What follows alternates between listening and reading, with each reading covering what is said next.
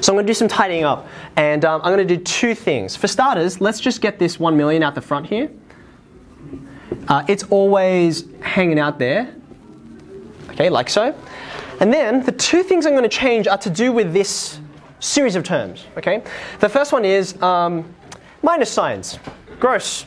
I hate minus signs. They're really awful, okay? So what I'm going to do is I'm going to factorize out a minus sign out of the whole thing, okay? So all of these minuses, they're going to become pluses because I'm going to factorize out all those minus signs. Is that okay? I mean, you could have left them there, but it's just the less minus signs there are, the better for me. I'd rather have one covering all of these guys than all of them together. Why do you want it to be n plus 10? Good question. This here is not A10, it's AN. In some ways I'm kind of cheating because I'm looking to the next question. There's another question that I have to work out, right?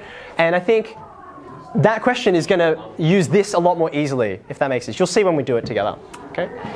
All right, so I've taken the minus sign out. There's one other thing I'm going to do. See how this, this series, right? It goes like 3, 2, 1, or like 10, 9, 8, or whatever, right? We tend to think more intuitively in the other direction, right? Like 1, 2, 3, and then you end wherever you want.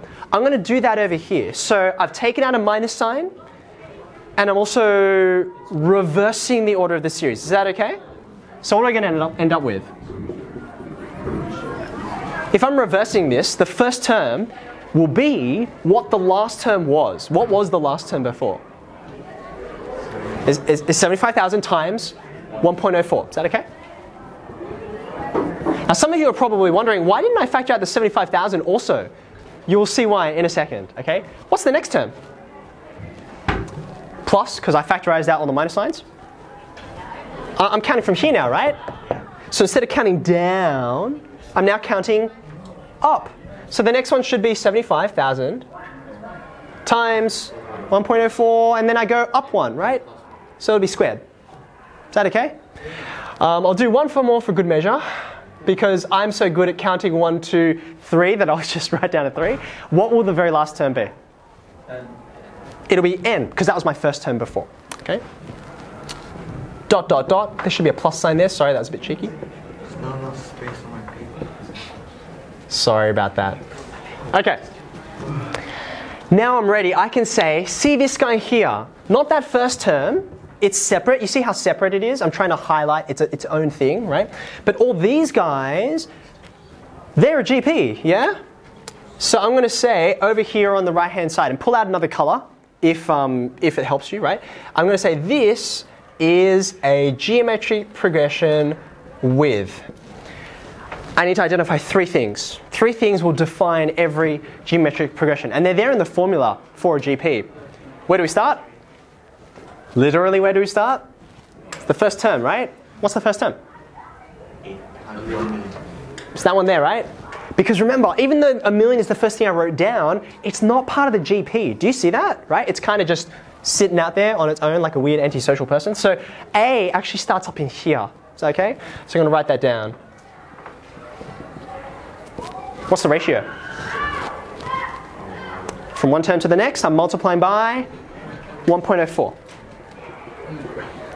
Now, normally at this point, I would say n equals to tell you how many terms there are. But I don't really want to write n equals n, because that seems a bit strange and superfluous. So instead, I'm just going to say n terms.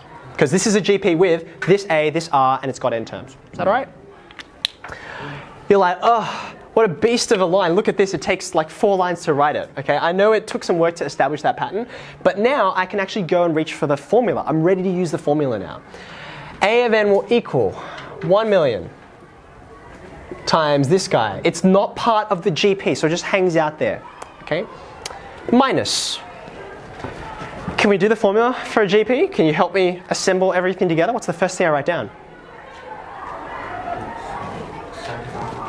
It's the A, right? That's what's on the top of that's on the numerator of this formula. So it's 75,000 times 1.04, like so.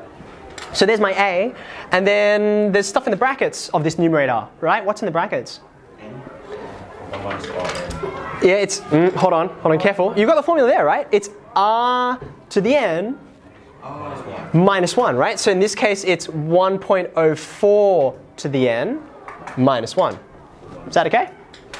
And then I divide by r minus 1. There's r to the n minus 1, and then there's r minus 1 on the bottom. Okay? Now, those of you who were asking before, oh, why didn't I factorize out the 75,000 here? I mean, I could have. But the reason I didn't is because it just comes back here. Like, it's factorized out anyway. Okay? All right, now, I'm going to pause for a minute. You guys now can take that, go to your calculator. What's the particular a we're looking for? Which one?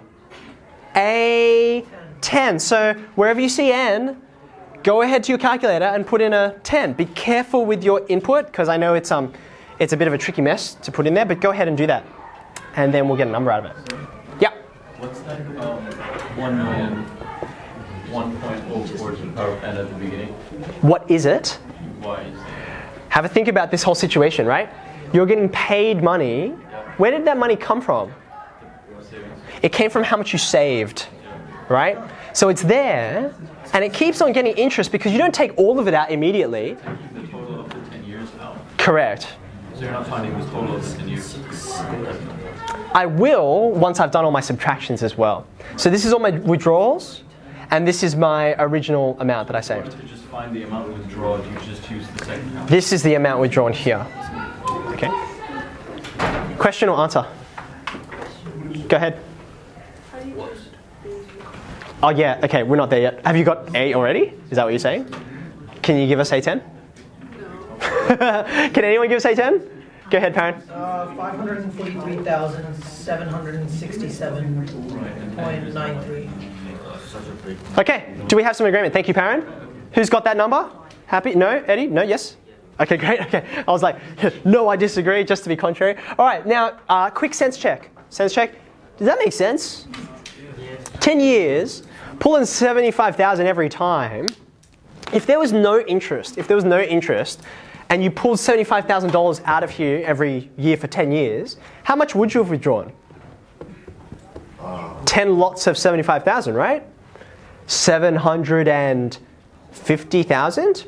So you would have had $250,000 at the end, 250,000. This is a lot more than that. Why is it so much more? It's the interest, right? And you started with this huge, what's sometimes called a nest egg, right? It's massive. 4% of this, it's $40,000, right? Can I say that again? 4% of your million is, did I calculate it right? I did, right? $40,000. So even though you're pulling out 75, 40,000 gets reaccrued, if that makes sense, roughly anyway. Okay? Eddie's checking my numbers. Okay, all right.